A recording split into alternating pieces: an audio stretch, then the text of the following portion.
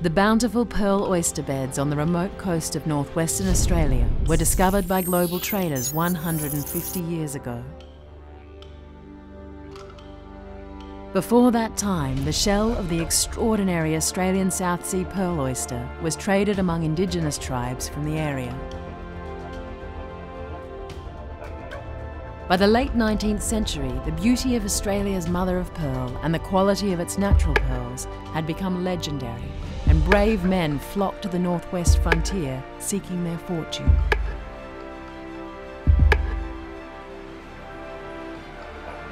The pink tartar maxima oyster is the world's largest pearl-producing oyster.